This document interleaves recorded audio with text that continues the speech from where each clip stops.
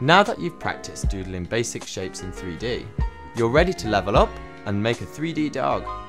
For best results, use ABS plastic and the slow button. Start by drawing one of the back feet on your work surface. Draw a line straight up from the foot and hold it so it can harden. Without pulling away from the top of the leg you just made, begin extruding back down the work surface to create the other back leg and foot. Travelling back up the leg to the top, begin a tight coil moving outwards from the legs parallel to the work surface. When the body is long enough, draw back down to the work surface to create one of the front legs and feet.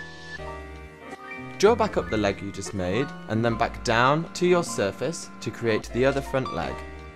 Don't forget the foot. Now, draw back up the leg to the top and begin a smaller coil going upwards to make the neck. Make a larger oval at the top of the neck for the head, fill it in, and add some floppy ears. Don't forget the tail.